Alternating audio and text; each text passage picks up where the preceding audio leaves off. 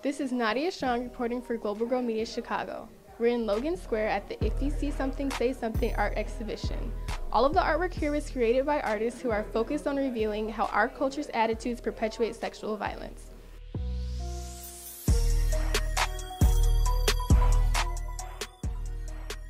This exhibition deals with rape culture from an angle of prevention. And so what we did was focus on the Center of Disease Control's prevention methods as well as the causes of rape culture.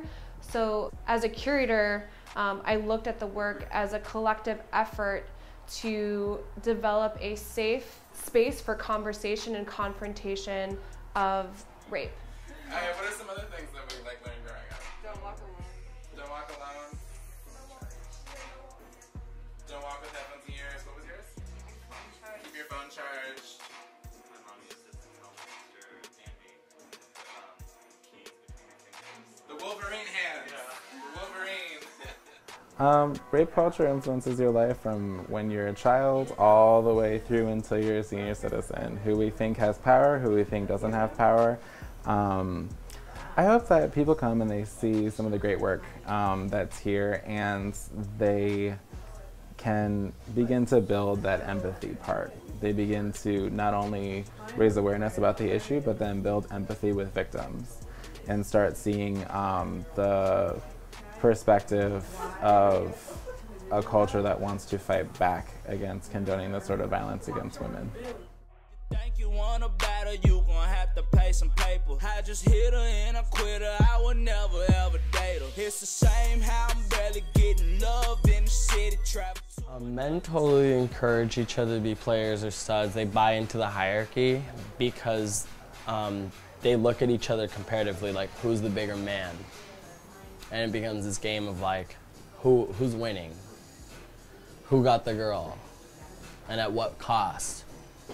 At what price is that girl paying for that guy to have a trophy or notch on his belt?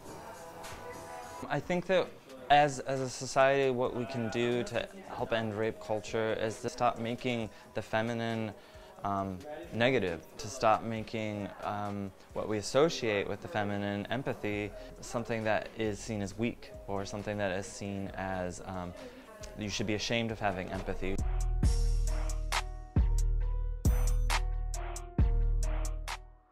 I think that the calling things out directly for what they are, Elizabeth's phrase, if you see something or if you hear something or then say something, that's clutch to me, right? Just the idea that like when a song like Blurred Lines comes out, that you recognize it for what it is and you feel like you can say something immediately. Like that's what you can do. Because even if your friends are like, you're being stupid, you're too sensitive, that's dumb, this beat is good, they're gonna think about it the next time they hear it. And eventually they might be like, yeah, these lyrics are a mess. And that's what you need. You need people to start being more critical of it, not letting it slide. This is Nadia Strong reporting for Global Girl Media Chicago. This is our world and my voice.